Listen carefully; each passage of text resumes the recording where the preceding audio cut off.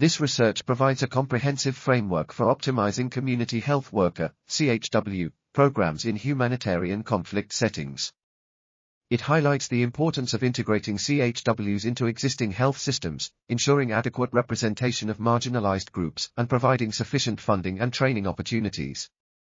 Additionally, it emphasizes the need for strong leadership and coordination between different stakeholders to ensure effective implementation of CHW programs. This article was authored by Brynne Gilmore, Abdulkarim Ekzayez, and Ahmad Habboush.